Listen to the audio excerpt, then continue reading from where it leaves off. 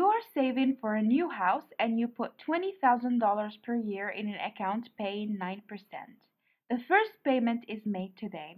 How much will you have at the end of 4 years? The payment is made today, and so the next payment will be made at the beginning of year one, and the following payment you will begin at the beginning of year two, and so on. And so, given that the payments are made at the beginning of each period, this is an annuity due. In order to solve for the annuity due, we need to set the financial calculator to begin mode. And to do so, you basically hit second PMT, second enter. Once you clear your work, you'll see that there's BGN on top of the numbers that show up on the calculator, and that means that the calculator is set to begin mode. Once that is done, then we are ready to input our information.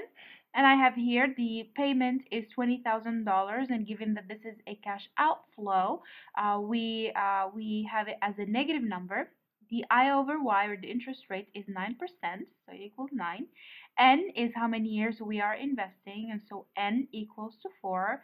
And so now that the calculator is ready, we will just input the numbers.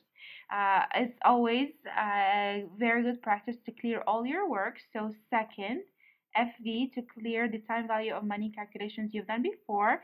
Second, CEC to clear all your work. So negative 20,000 is the PMT, so we hit the PMT button. 9 is the interest rate, so we hit the I over Y button. 4 is the number of years we're investing, so we hit the N button. And now we compute for the future value. And we can see that the future value of this annuity is $99,694.21. Now that you're done with calculating the annuity due, you may need to reset the calculator to end mode. And to do so, you need to hit second PMT, second enter. And if we clear everything, you see that we have the 0 right there, but that begin or BGN has disappeared. This means that the calculator is set to end mode. So whenever you enter any time value of money calculations in the future, it will assume that the payments are done at the beginning of the period, and at the end of the period, and not at the beginning of the period.